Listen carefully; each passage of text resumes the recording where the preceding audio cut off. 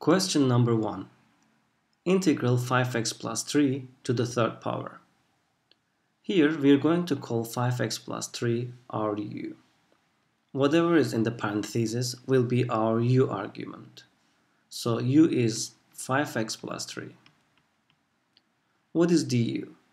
Du is the derivative of 5x plus 3. Derivative of 5x is 5 and derivative of constant is 0. So du will be 5 dx. Let's solve for dx here. If we divide both sides by 5, we get 1/5 du. Now let's write in terms of u. 5x plus 3 is u, and instead of dx, we're going to write 1/5 du.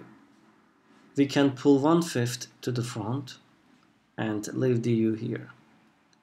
Now we know how to take antiderivative of u cubed. Antiderivative of u cubed is we add 1 to the power and divide it by the power. 3 plus 1 is 4 plus c.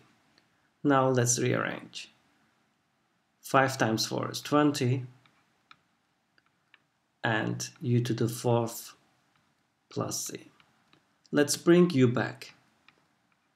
U was 5x plus 3 to the 4th power plus c. This is the final answer.